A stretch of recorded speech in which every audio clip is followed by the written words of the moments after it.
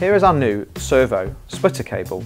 This allows two servos, you can see here, to be driven by a single control signal.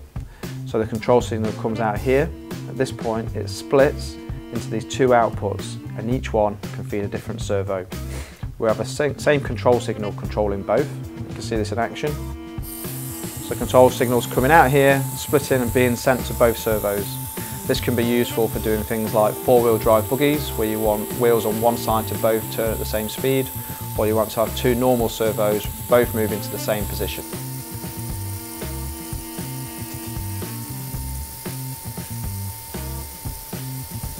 You can find more information on this product range at kitronik.co.uk.